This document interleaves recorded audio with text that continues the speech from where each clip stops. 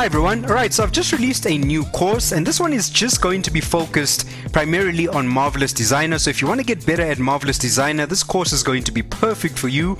It's the Sportswear Tops 3D Fashion Design course. So I'll be showing you how to create a running top with fingerless gloves, a hoodie, and a track jacket. So the main focus of this course is to show you how to build a template with a really good fit, and then I'll be showing you how to convert that template into 3 different garments. So with this package, you're basically getting 3 tutorials. All of the tutorials are fully narrated and recorded within real time, and there is some additional resources as well, like a Tileable normal map and a Diffuse map. I've included all of the 2D sewing patterns for every single garment, and I've also included the Marvelous Designer project files for every single garment. So if you just wanted a hoodie or a running top that you can use immediately with your 3D characters, you're also going to gain access to that. So as I mentioned, the main focus of this course is going to be on Marvelous Designer. There is some additional programs that you might need to use. They are optional, and that's going to be Dash 3D. So you can use your own 3D character throughout the course, but it would be nice if you're following along and using the exact same Genesis 3 male character that I'm using within the course. And Dash 3D is free.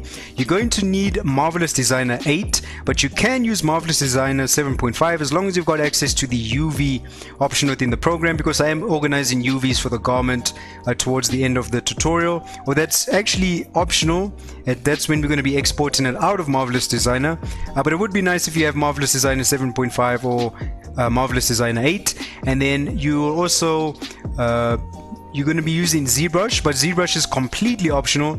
I just cover the exporting process and show you some really nice tips and tricks for adding thickness and other workflow tips in Zprj if you're interested in that as well. But the main focus of this course is to help you get better at Marvelous Designer. So I'm sharing a lot of different tips and tricks and showing you how to convert a single template into 3 different garments. So if you just want to get better at Marvelous Designer, this course is going to be perfect for you.